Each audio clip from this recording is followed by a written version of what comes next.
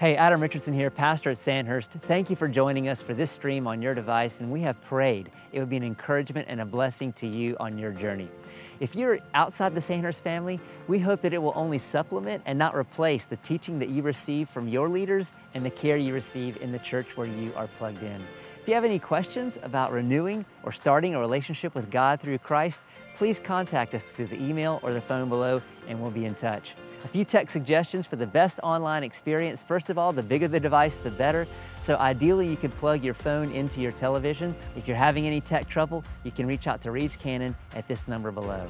So we'd love for you also to repost and share this link so others can enjoy it as well. So we have prayed that this will be a blessing and encouragement to you. Enjoy.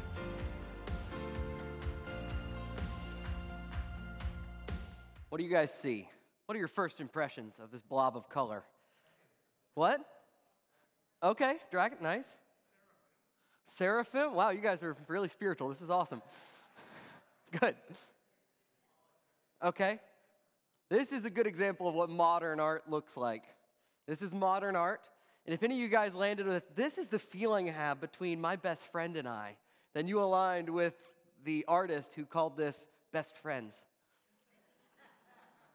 And maybe if you're like me, you're like, okay, I don't see it. But maybe you're one of those few people. Maybe you're like a Brooks Watford or Jamie watching from Costa Rica. You're like, yeah, that's what I first thought too.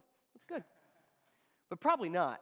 But the reason I bring up this random piece of art is to remind us as we continue in the middle of Revelation that the book of Revelation is a little bit like different kinds of art. Come back to that. We get the beginning of the end, Christ's love for the church, and it really seems like realism, right? Like we can see one for one. Churches, problems, solutions, commands. And then we see things like the throne room where it kind of looks like Van Gogh's Starry Night, right? It's impressionistic to where we can get an idea of what's going on just by looking at it.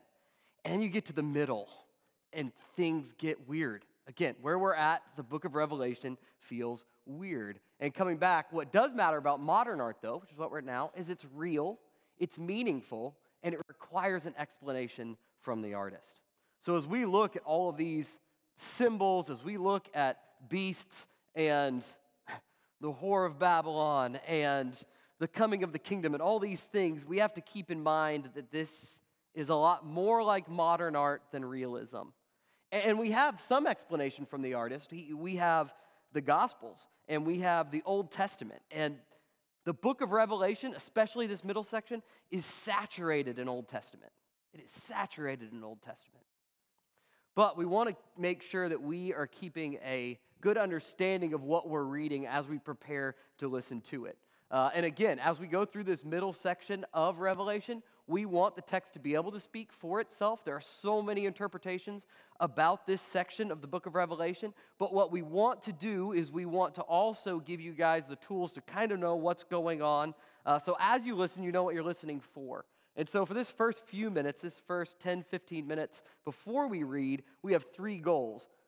The first is that we want to rethink how we approach the text. Because if you're like me, for 32 years, I have just kind of blindly accepted that I don't really understand this. Most of my information has been secondhand. I don't know how I'm supposed to approach this book. And so we want to go over a couple things. One, we need to remember this text is not a secret code, not primarily. What is main is plain. We want to remember that the text is not a tragedy. Again, that bully you don't want to make eye contact with in the hallway. We need to fix our posture towards this text.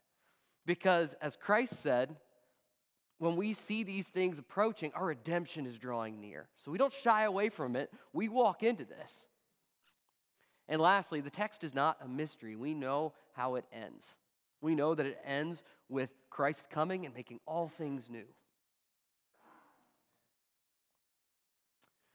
The text is an unveiling of Christ's judgment on wickedness, which should grow us in faithfulness, endurance, and hope. That is what we should be receiving out of this book. The second thing we want to do is review key events, players, and symbols from each passage as we go through it. And lastly, we want to reflect on key truths that have real implications for us now. So before we dive into this next section of Revelation, let's pray. Father, we thank you for the book of Revelation.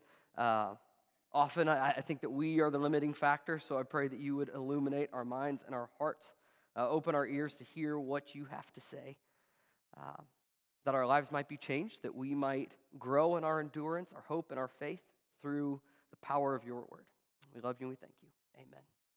So remember last week in 6 through 10 in the book of Revelation, we had the 7 seals popping up, and every time a seal was opened, John saw something new, right? And so we saw these 7 seals. We saw the victorious people of God from every tribe, nation, and tongue, along with the 144,000.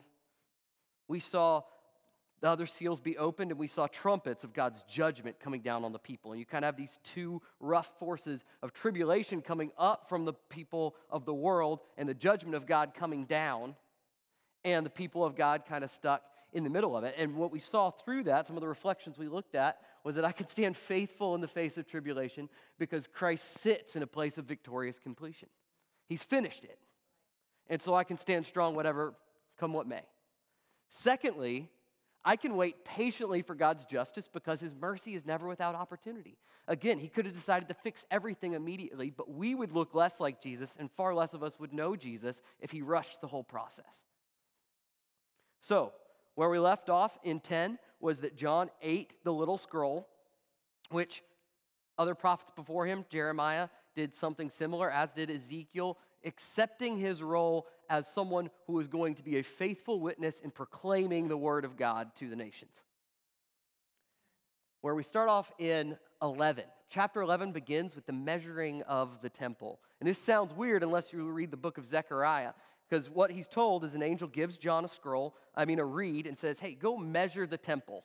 And what's going to happen is that as you measure the temple, the outer courts are going to get destroyed.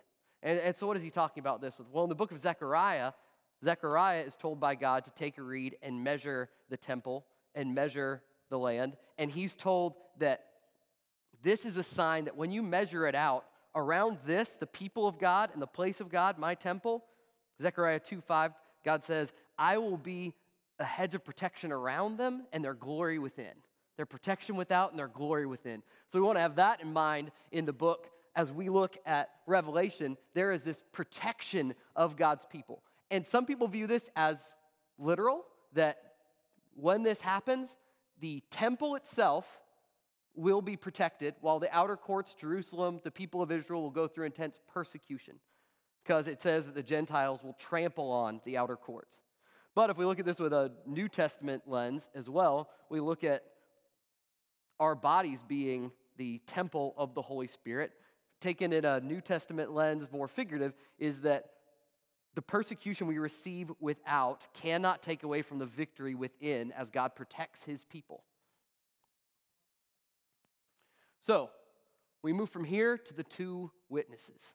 So in the midst of what's going on, we have 2 faithful witnesses rise up. And again, some people view these to be individuals, but otherwise, he does call them his lampstands. And if you think back to Revelation 1:12 and 1:20 and to Luke 11, when lampstands are talked about, in other contexts, it's talking about churches, right? The 7 churches. These are the 7 lampstands. And then in Luke 11, you are a light, a lampstand. Hide it under a bushel? No. Like, that's the context. And so these witnesses might be 2 people, but it might be 2 churches.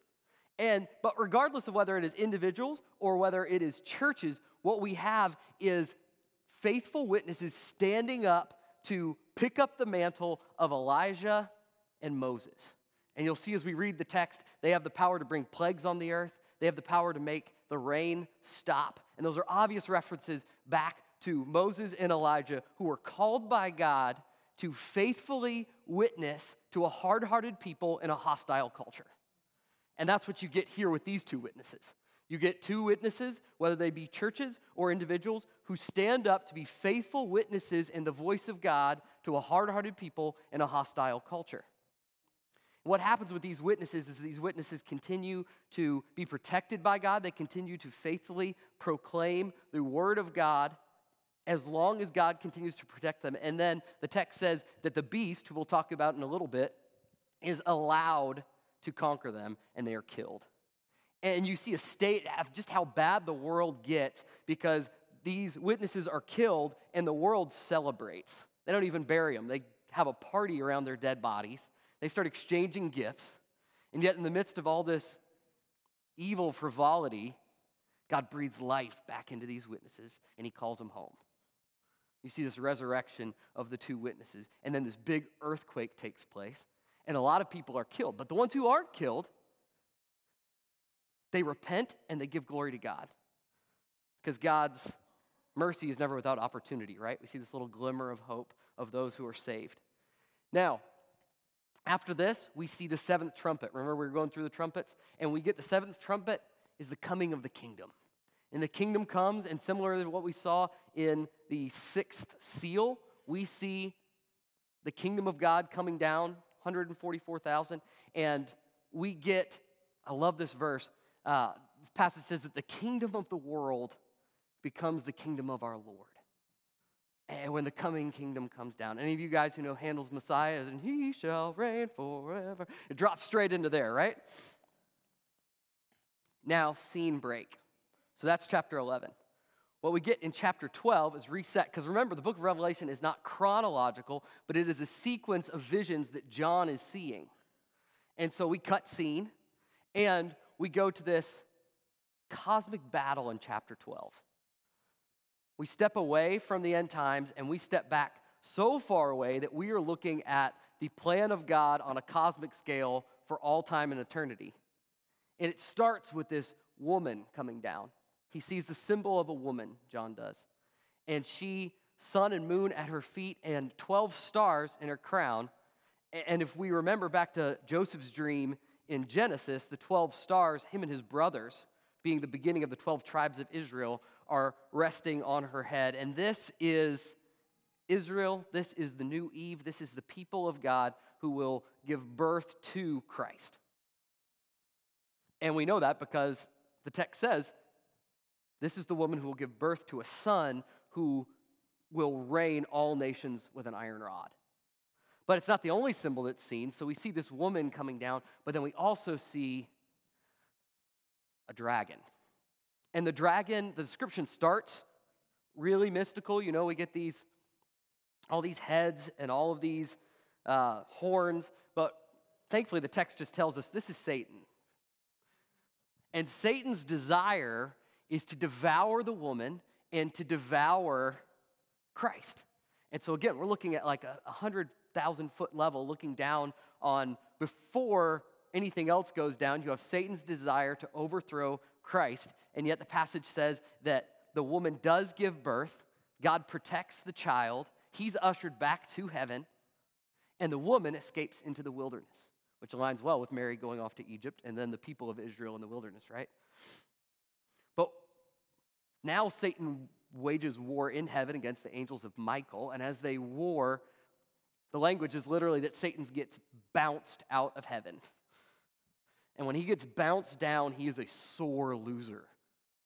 And because he's a sore loser, it says he wages war on the rest of the children. His desire is to devour the rest of the people of God because he couldn't get Christ.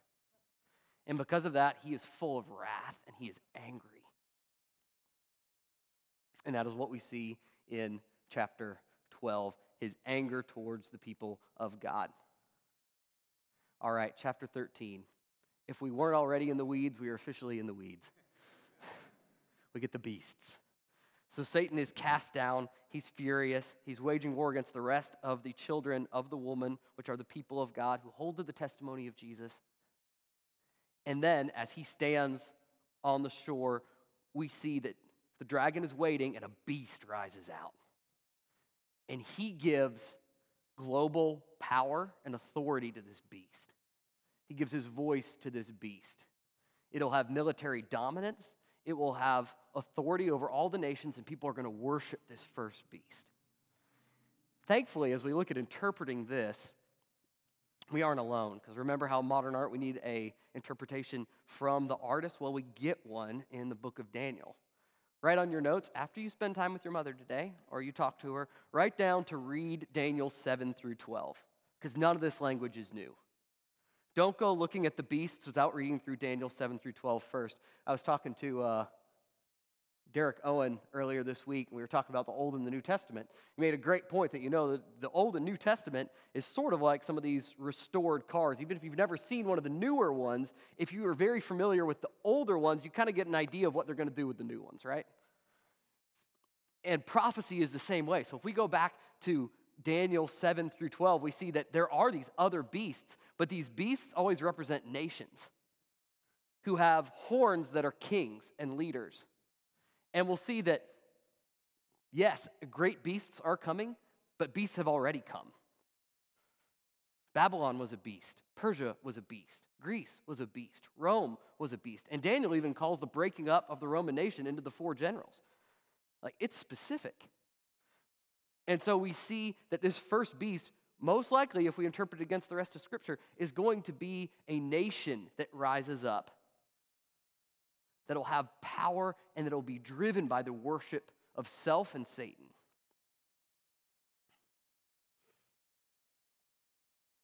Then we see a second beast, because the first beast will rise up and is dominant.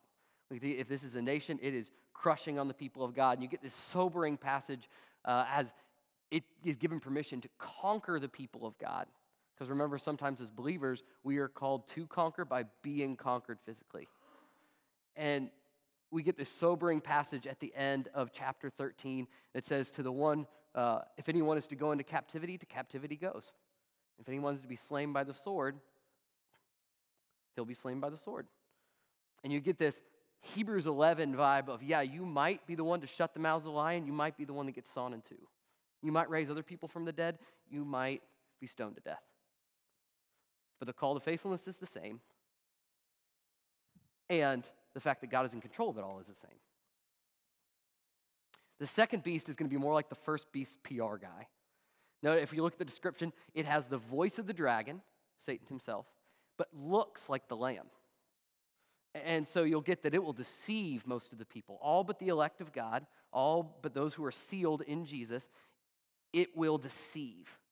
And so you get a rod of iron from the first beast who's conquering and powerful, and yet you get a deceiver and something that might look more attractive through the second beast. And one of the things the second beast is going to do is that the second beast is going to enact the mark of the beast.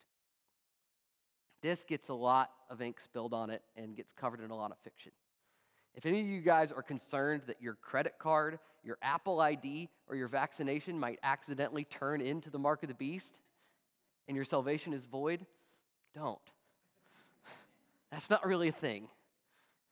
Because see what this is when we see the mark of the beast, yes, the little beast will encourage the worship of the first beast. So you're seeing nations most likely oppressing the people of God formally to a point where this will be something tangible because people won't be able to buy or sell or get food unless they accept the mark of the beast. But what the mark of the beast really is, the mark of the beast is a sign of worship, love, and volitional allegiance. Where do I get that? Well, the mark of the beast is the anti-Shema. Because what are we doing? We're writing it on our foreheads and on our wrists, and it is a call to worship. Well, if you go back to Deuteronomy 6, this is obviously in contrast to that. Because the people of Israel, that was the point of decision, and every time after Deuteronomy 6, children would learn the Shema. Shema Israel, Adonai Elohim, Adonai Echad. The Lord our God, the Lord is one. This is who you're going to serve. This is your God. This is why you exist, to worship him. And the mark of the beast says, no, I am. Write this on your forehead. Write this on your wrist. Worship me. And so this is a contrast of allegiances between the mark of the beast and the mark of the Spirit and the call to worship and obey him. And then lastly, in chapter 14, we get the 144,000 and the Lamb again. The blameless ones coming. And the Lamb comes, and we get another image of the victorious Christ, Mount Zion, coming down. And chapter 14 ends with 3 messages and 2 harvests. The first one, and I love the way the passage says it is the eternal gospel. You get an angel swooping down. He says, fear God, give him glory, and worship him. And isn't it awesome that eternal gospel hasn't changed? and it won't change. So like in the midst of all of these crazy descriptions and all of these world events that are going on, as believers, we are called to something very simple. Not easy, but simple. The gospel hasn't gone and changed on us. Fear God, give him glory, and worship him. And then the second messenger comes, and this is more of a headline than a command. Lady Babylon has fallen. In Isaiah 66, Lady Babylon, it became this symbol among the people of God for the seductive and sexually immoral draw of culture. You see Babylon itself, but even then Peter later on, Peter will refer to say, those who are in Babylon greet you. And he was nowhere near Babylon, but he was using Rome and using Babylon as a descriptor of Rome doing this same thing. But the allure and seduction of secular society in a secular world. And this second angel swoops down and says, she has fallen. She is no more. And then a last angel comes and gives a warning message. If you worship the beast, you're going to receive God's wrath. If you worship the beast, you're going to receive God's wrath. So you get a command to follow within the gospel, and you get a headline of, look, if you're siding with her, it's the wrong spot to be. And same thing with the beast. You will receive God's wrath. So lastly, we get two harvests, and these follow up on the three messages. The first one is the harvest of the righteous. Angel comes down, and this is the harvest that Jesus talks about, like, look, the harvest is ripe. And this is the harvest of the faithful, those who will receive Christ. And they're being harvested for the new kingdom and to be part of the new heavens and the new earth and to give glory to God at all times. The second harvest is a grape harvest, and this is wrath. We get the picture of a harvesting of grapes to be sent to the press to be crushed. And it gets very graphic where he talks about the blood will be so high, it'll be up to a horse's waist, just giving some shocking imagery to what is going on with the wrath of God here. So if you look at chapters 11 through 14, as we read them, sort of the flow we get is we get the faithful witnesses of God, God's protection of them, a cosmic battle going on in heaven, the two beasts, and then the Lamb. So a couple of reflections I want to touch on as we prepare to read this. The first reflection is this: our road to victory is certain, but it is steep. Because, man, it's awesome to look at those witnesses and see, like, you know what? I know that God is going to be victorious, and he protected them. And then he lets the beast kill him. And then when the beast rises up, the one who will be slain will be slain. The one who goes to captivity will be captive. And we get constantly in Revelation this back and forth of the glory of the Lamb and how much control God has and the wrath that's going to come against those who are in the beast and those who choose to give their allegiance to something other than Jesus. But then you do always see the people of God kind of beaten up on. And so our road to victory is certain, but it is steep. And this has a couple implications for us as believers. The first one is this: we got to be careful about taking a Mario Kart mentality into a Mad Max world. And what I mean by that is that if you are like, and I'm glad if anyone is watching online, but if your view of church and Christianity is tuning in online once a month or popping your head in the door every 2 weeks, or your Bible intake and your prayer life is boiled down to before dinner and whatever you catch from what other people post on Facebook, you are bringing a Mario Kart faith against a Mad Max world. And so as believers, yes, take confidence in the fact that our victory is sure. But the road is steep, and are you conditioning? Do you have a faith that can take a punch? Because what we're called to, and we see it all through the New Testament, we saw it in the Old Testament, but we really see it in Revelation, is twice just in the chapter 13, we get this is a call of endurance for the saints. This is a call of endurance for the saints because there will be things you have to endure through. Maybe you're on the other side, though, and you're like, sometimes it doesn't even feel like our victory is that sure. But if you're on the downtrodden side, on the one side, I feel like we can have a tendency to be a little bit lazy, and because our current context and our current world doesn't force us to be conditioning well spiritually, to be praying for ourselves, to be getting into the Word for ourselves, to be building relationships with other believers that will last and can encourage and sharpen one another, we just don't do it. We can get lazy about it. But on the other side, if you feel burdened, if you feel overcome, hold on to the fact that, yes, our victory is sure. It might be steep, but it's sure. My favorite professor used to say, the warnings of the Bible are there to comfort the afflicted and afflict the comfortable.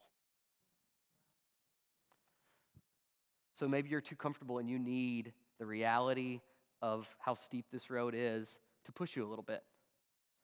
Or maybe you need to rest in the fact, take comfort in the fact that yes, we've been promised affliction, but Christ will be there on the other side and he'll work us through it, not always pluck us out of it. Secondly, our enemy is defeated ultimately, but dangerous in the meantime. See, what was crazy as I look at the cosmic battle of Revelation 12 is that you see the angels talking about Satan, the dragon that was thrown down, but just how vengeful and angry he is that he is lost. And even just in that passage, they call him the great deceiver, the schemer, the accuser, the one who will push the saints all the way to death. So it talks about the believers being faithful even unto death, and it was Satan who pushed them there. And so, again, there are two pitfalls when we look at this reflection. The one is some of us need to get a good grip on the fact that the enemy is defeated. You don't have to fear him like you fear someone who's going to win. But on the other side, he is still dangerous, still to be taken seriously. He is still deceiving, he is still accusing, and he is still persecuting. In World War II, D-Day kind of marked a shift in momentum, right? Once D-Day was successful, for practical purposes, the war was basically over. And yet it took another year before anything official was signed. So in the grand scheme of things, it was over. But people were still dying. People were still being shipped to different places around the world. Moms were still losing kids. And that's the reality of the world we live in right now. Satan is defeated. D-Day has happened. And when Christ died on the cross, that was the mortal wound. But he's ticked about it. And he is still waging war against the saints, and we need to take that seriously. And lastly, and I'm going to go ahead and ask the readers to come up and prepare to read. Something that stuck out to me is that the choice is clear and immediate.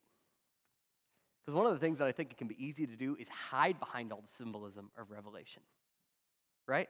Because if I'm waiting for some beast to come out of the sky and make things really intense and force my allegiance either to or away from God, well, I might be waiting a very long time. But what sticks out to me is just how clear it is. Right now, we have the choice. Right now, you are living in allegiance to Christ or not. Right now, you have either accepted Christ as your hope or you haven't. Right now, that eternal gospel to honor him, give him glory, and worship him stands just like it did right when he died and just like it will at the end. And it's easy to put off our response to the gospel to when all this happens. But the call to worship Christ is now. The call to choose whether to be selfish unto yourself and worship this world or worship Jesus is now. And it's clear. It's not quite as confusing as we sometimes want to make it. We can hide behind confusion.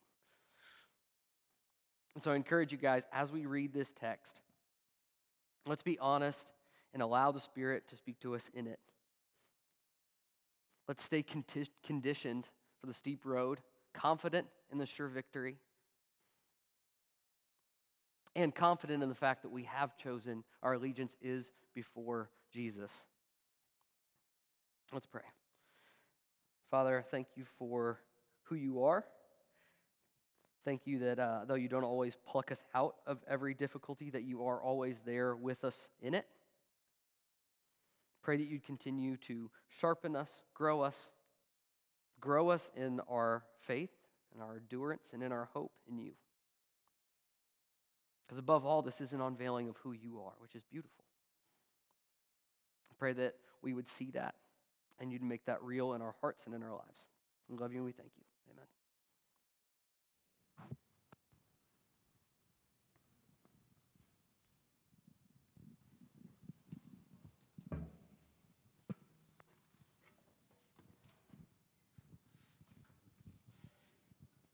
Revelation chapters 11 through 14.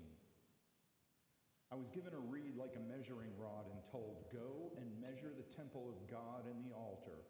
Count the worshipers there, but exclude the outer courts.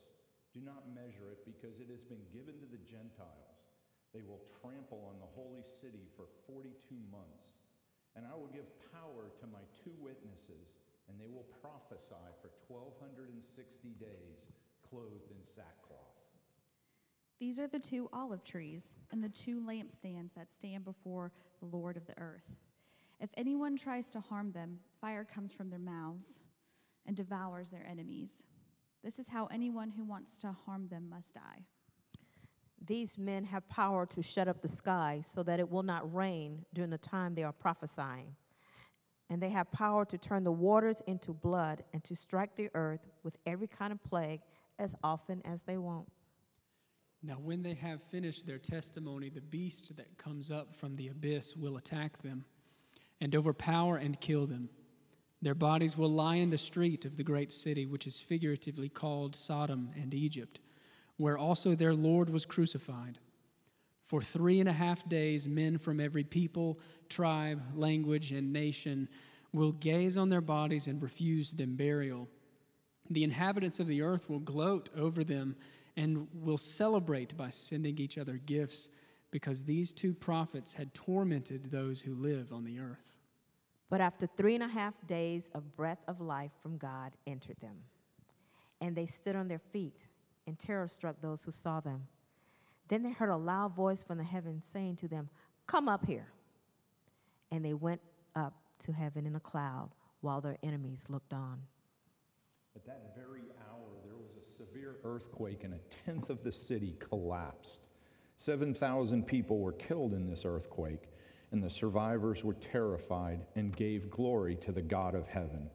The second woe had passed. The third woe is coming soon. The 7th angel sounded his trumpet, and there were loud voices in heaven which said, "The kingdom of the world has become the kingdom of our Lord and of his Christ, and he will reign forever and ever." And the 24 elders who were seated on their thrones before God fell on their faces and worshiped God, saying, We give thanks to you, Lord God Almighty, the one who is and who was, because you have taken your great power and have begun to reign. The nations were angry, and your wrath has come. The time has come for judging the dead and for rewarding your servants, the prophets and your saints, and those who reverence your name, both small and great, and for destroying those who destroy the earth. Then God's temple in heaven was opened, and within his temple was seen the ark of his covenant. And there came flashes of lightning, rumblings, peals of thunder, an earthquake, and a great hailstorm. A great and wondrous sign appeared in heaven, a woman clothed with the sun, with the moon under her feet and a crown of 12 stars on her head. She was pregnant and cried out in pain as she was about to give birth. Then another sign appeared in heaven, an enormous red dragon with 7 heads and 10 horns and 7 crowns on his heads. His tail swept 1/3 of the stars out of the sky and flung them to the earth. The dragon stood in front of the woman who was about to give birth, so that he might devour her child the moment it was born. She gave birth to a son, a male child, who will rule all the nations with an iron scepter. And her child was snatched up to God and to his throne. The woman fled into the desert to a place prepared for her by God, where she might be taken care of for 1,260 days. And there was war in heaven. Michael and his angels fought against the dragon, and the dragon and his angels fought back. But he was not strong enough, and they lost their place in heaven. The great dragon was hurled down, this ancient serpent called the devil or Satan, who leads the whole world astray. He was hurled to the earth, and his angels with him. Then I heard a loud voice in heaven say, "Now has come the salvation and the power and the kingdom of our God and the authority of his Christ. For the accuser of our brothers, who accuses them before our God day and night, has been hurled down. They overcame him by the blood of the Lamb and by the word of their testimony. They did not love their lives so much as to shrink from death." Therefore rejoice, you heavens and you who dwell in them. But woe to the earth and the sea, because the devil has gone down to you. He is filled with fury, because he knows that his time is short. When the dragon saw that he had been hurled to earth, he pursued the woman who had given birth to the male child. The woman was given 2 wings of a great eagle, so that she might fly to the place prepared for her in the desert, where she would be taken care of for a time, times, and half a time, out of the serpent's reach. Then from his mouth the serpent spewed water like a river to overtake the woman and sweep her away with a torrent. But the earth helped the woman by opening its mouth and swallowing the river that the dragon had spewed out of his mouth. Then the dragon was enraged at the woman and went off to make war against the rest of her offspring, those who obey God's commands and hold to the testimony of Jesus. And the dragon stood on the shore of the sea, and I saw a beast coming out of the sea. He had 10 horns and 7 heads, with 10 crowns on his horns, and on each head a blasphemous name. The beast I saw resembled a leopard, but had feet like those of a bear, and the mouth like that of a lion. The dragon gave the beast his power and his throne and his great authority. One of the heads of the beast seemed to have had a fatal wound, but the fatal wound had been healed. The whole world was astonished and followed the beast. Men worshipped the dragon because he had given authority to the beast. And they also worshipped the beast and asked, "Who is like the beast? Who can make war against him?" The beast was given a mouth to utter proud words and blasphemies, and to exercise his authority for 42 months. He opened his mouth to blaspheme God and to slander his name and his dwelling place and those who live in heaven. He was given power to make war against the saints and to conquer them. And he was given authority over every tribe, people, language, and nation. All inhabitants of the earth will worship the beast, all whose names have not been written in the book of life belonging to the Lamb that was slain from the creation of the world. He who has an ear, let him hear. If anyone is to go into captivity he will go. If anyone is to be killed with the sword, to the sword he will be killed. This calls for patient endurance and faithfulness on the part of the saints. Then I saw another beast coming out of the earth. He had 2 horns like a lamb, but he spoke like a dragon.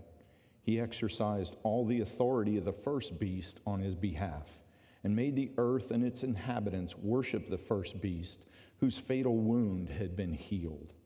And he performed great and miraculous signs, even calling down fire from heaven to the earth in full view of men. Because of the signs he was given power to do on behalf of the first beast, he deceived the inhabitants of the earth. He ordered them to set up an image in honor of the beast, who was wounded by the sword and yet lived. He was given power to give breath to the image of the first beast, so that it could speak and cause all who refused to worship the image to be killed. He also forced everyone, small and great, rich and poor, free and slave, to receive a mark on his right hand or on his forehead, so that no one could buy or sell unless he had the mark, which is the name of the beast or the number of his name. This calls for wisdom. If anyone has insight, let him calculate the number of the beast, for it is man's number. His number is 666. Then I looked, and there before me was the Lamb standing on Mount Zion, and with him 144,000 who had his name and his Father's name written on their foreheads. And I heard a sound from heaven like the roaring of rushing waters and like a loud peal of thunder. The sound I heard was like that of harpists playing their harps. And they sang a new song before the throne and before the four living creatures and the elders. No one could learn the song except the 144,000 who had been redeemed from the earth. These are those who did not defile themselves with women, for they kept themselves pure. They follow the Lamb wherever he goes. They were purchased from among men and offered as first fruits to God and the Lamb. No lie was found in their mouths. They are blameless. Then I saw another angel flying in midair, and he had the eternal gospel to proclaim to those who live on the earth, to every nation, tribe, language, and people. He said in a loud voice, Fear God and give him glory, because the hour of his judgment has come.